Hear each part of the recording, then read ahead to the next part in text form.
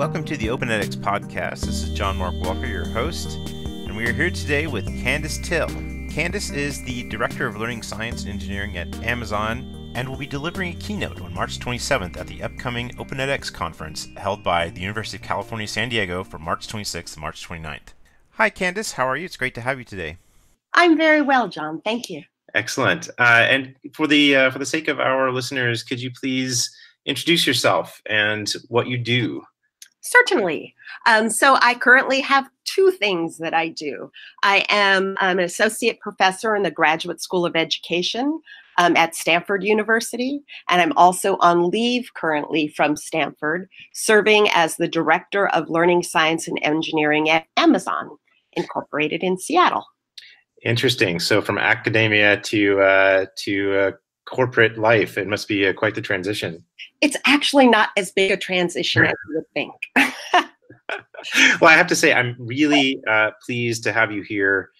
You have quite the stellar history and reputation in the world of kind of online learning and digital learning. And so I wanted to kind of go back through time a little bit and kind of set the stage for where you are now. If you could maybe give us a little background and how you've gotten to this point. Sure, happy to. So I started working in this area at Carnegie Mellon back in 2002, where I was the founding director of the Open Learning Initiative. And the Open Learning Initiative way predated MOOCs, but the idea was kind of similar. How could we give open access to a high quality post-secondary education to those who otherwise wouldn't have the privilege of sitting in institutions like Carnegie Mellon or like MIT or like Stanford or like Santa Ana Community College.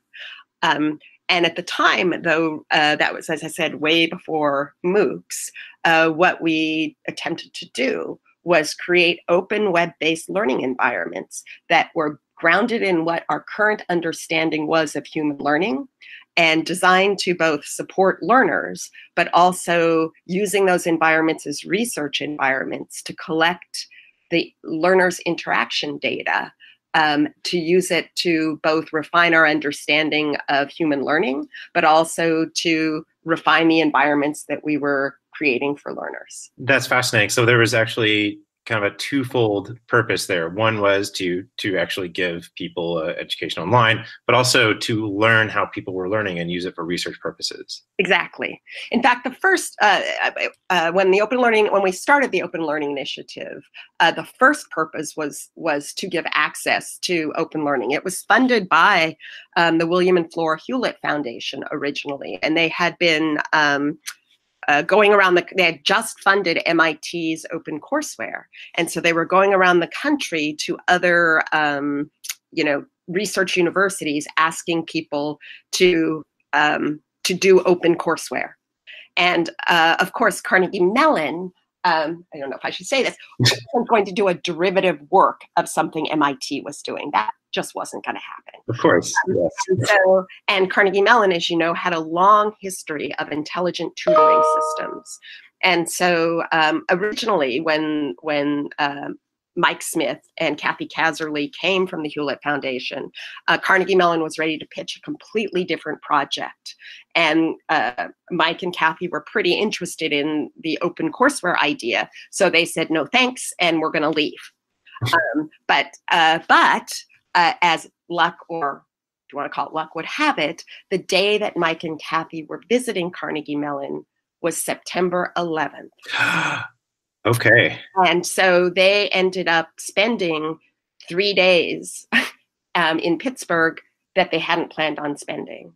And so while everyone was grounded in Pittsburgh, everyone was grounded during that time, spent the time really talking through what were the real goals of OpenCourseWare. And if the real goal was to create give access to a high quality post-secondary education to those who didn't have access, then Carnegie Mellon's perspective, or our perspective, was it was more than just putting the course material that supports a high quality course online, but rather you had to figure out a way to enact instruction online. And so the proposal was to bring the expertise that Carnegie Mellon had in intelligent tutoring system, in cognitive science, and blend that with the subject matter experts to design open web-based learning environments that could support learning. That's interesting. I can only imagine how terrifying this concept must have been to, certain people that you were working with. Well, it's interesting. It wasn't, I don't know that it was terrifying. It was intriguing. Okay. And when the Hewlett Foundation did decide, so they decided to fund 4 courses, for us to do 4 courses, and which was, as OpenCourseWare had committed to do, and actually did put the material from all of MIT's courses online. So 4 courses was a small number, but we were taking a very different approach.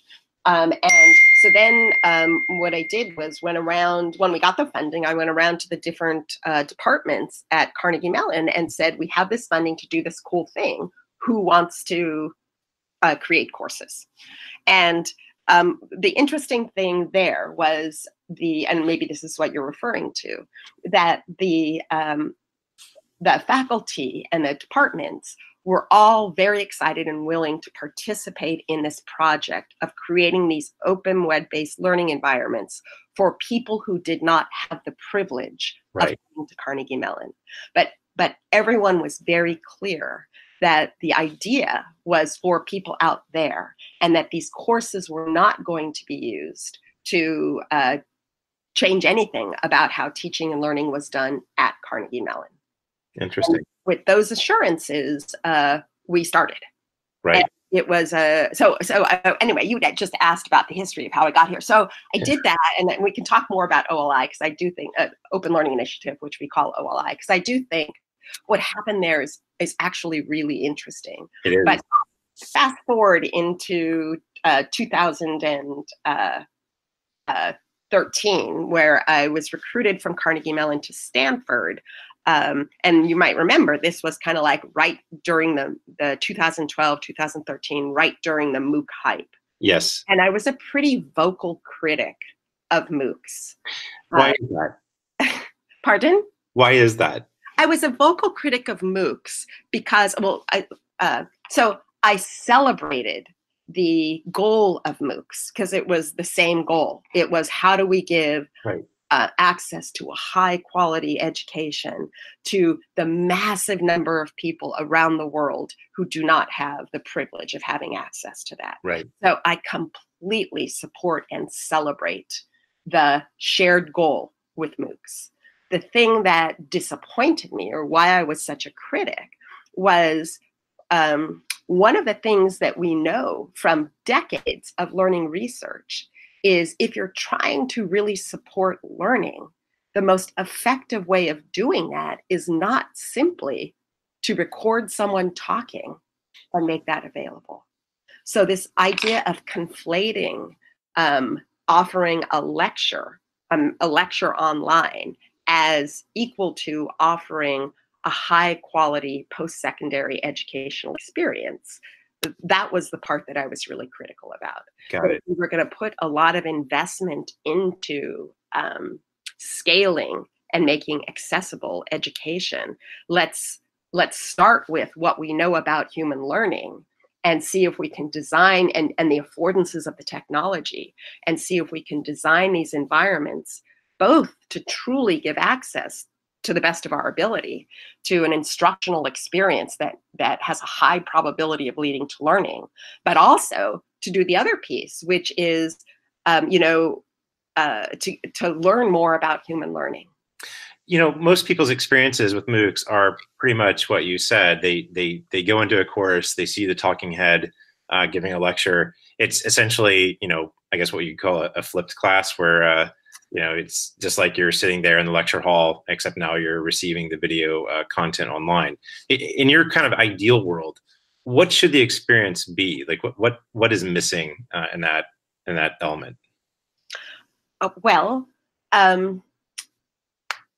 Okay, so I'll just give you. All right.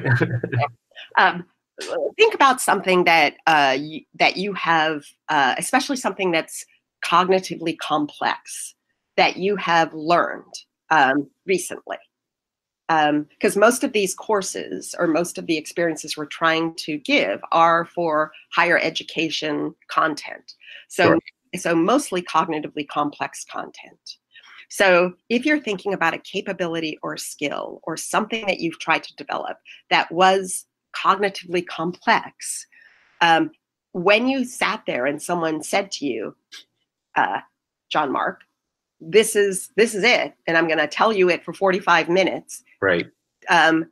Then if you went and attempted to apply it, how much of it did you really get? Right. So what we kind of know is that that we know a couple things. One of them is that any new knowledge that you're developing has to be integrated into whatever the conceptual structure is of your prior knowledge. So your prior knowledge will either support or inhibit your development of the new knowledge you're trying to develop. So if we don't have any idea about what your existing knowledge structure is, it's hard to know what the hooks are to support you to extend that or synthesize the new information into that. Okay. So the other thing that we know is when you're attempting to build new knowledge, complex concepts, that one of the surprising findings out of learning research is it's actually better to not just give you our typical process is I'll explain it to you, I'll show you an example, then I'll let you try it. Right. And actually, for some kinds of knowledge, that works great. Sure. For other kinds of knowledge, it's actually better to give you a couple or more contrasting cases that illustrate the deep structure of the concept I'm trying to get you to understand, and have you struggle through trying to, from those contrasting cases, extract what the deep structure is before I even give you that principle. And so that's just one small example. There's lots that we have learned or believe we understand about human learning over the decades in which learning research has been occurring, and for academics to not incorporate the current research of what we know about human learning into the design of learning environments that we're trying to scale, I just thought that was irresponsible, frankly. Interesting. So you went to Stanford, and I presume that you were there to kind of engage at this level to make a learning environment, as you saw, that was actually geared towards enhancing the learning experience. Yes. And the other reason for going to Stanford was, Carnegie Mellon and my colleagues at Carnegie Mellon have a deep expertise and bench strength on cognitive science and on intelligent tutoring systems and an information processing AI model for learning design. And that is very powerful. But what I learned was, while that is very powerful and necessary, it's not sufficient, because there are other factors that exist in the learning experience that also have to be considered when one is attempting to design learning environments for sort of the masses. And part of what drew me to Stanford was the researchers there, like Claude Steele, who researches, concepts around identity threat and stereotype threat, or Carol Dweck and her research in mindset, or Jeff Cohen and his research in social belonging, or Greg Walton, also working in mindset and social belonging and identity dimensions. So what we do know, what their research has shown us, is the interaction between the individual and the individual's identity and the context in which the learning is occurring or in which the knowledge will be applied are also incredibly important factors to consider when you're thinking about differentiating instruction. That is fascinating, because you were at Stanford, which is the heart of Silicon Valley, and as I'm sure you've discovered, in Silicon Valley, apparently AI can solve everything. So I'm fascinated by what you were saying there, and kind of juxtaposing that with the message that comes out of a lot of ed tech startups, for example, that are in the Valley. Uh-huh. Yeah. Well, what I just said isn't actually in any way against that AI or machine learning has a role Sure. in emerging educational technologies. Sure. In fact, I think that it is the emerging technologies and the capacity that AI and the new, especially the deep learning algorithms, afford us that will enable us to actually make traction on how do we differentiate instruction for large numbers of people. So personalized learning, for example. Yeah, and the reason, so here's sort of Candace's framework for what we need to understand from our science before we can actually make guided principles for differentiating instruction. I think, and this is where I'm doing my work, is that there are features about the learner that are material for deciding or making a decision about how to best support that learner to learn something at this point in time. There are features about the knowledge or about the capability that you're hoping the person will learn that are material to making that decision. And then there are features about the context in which the learning is occurring or in which the knowledge or capability that is being developed will be applied that are material for making differentiated instructional decisions. And what's even really interesting is the interaction among those different features. So that's a lot of dimensions Sure. to try and manage to be able to support a principled instructional differentiation decision. And it's actually way too many dimensions for our human brains. I was about to say that there has to be a machine learning component to be able to start to make progress there. Yes. And so one of the areas that I am fascinated about, that I, engage with, my other colleagues at Stanford that I also collaborate with are those in the School of Engineering and Computer Science. In fact, the Lytics lab, which is my research lab, I co-direct with John Mitchell, who is now the chair of computer science at Stanford. So and our students we have students in our lab that come from education, from psychology, from economics, from communications, from computer science, that are all interested in this opportunity to understand human learning and design effective learning environments and analytic systems. But in any case, so there is real value in using the power of machine learning to support our human judgment and human decision making. And I think it's a fascinating question to look at where are the appropriate interfaces and where are the appropriate roles for the humans in the system and for the machines in the system to be supporting decision making. That is fascinating. And as you've noticed over the past couple of years, companies have been becoming more and more interested in the whole science of learning and how they can apply it to their relationships with employees, with customers, with communities. And since you've taken leave from Stanford and you're now at Amazon, I can only imagine that you've seen this phenomenon front and center. Yeah. So the work I'm doing at Amazon is not so very different from the work that I was doing at Carnegie Mellon and at Stanford. I am, as you said at the beginning, the director of learning science and engineering at Amazon, and my role here is to lead the global learning and development team to innovate and scale workplace learning for Amazon. So it is turning the attention away from not-for-profit higher education, where I've been spending the last, what would that be, 15 years focused on learning in that space, to how do we innovate and scale based on what we know about human learning, internal to Amazon, all of the people who work at Amazon.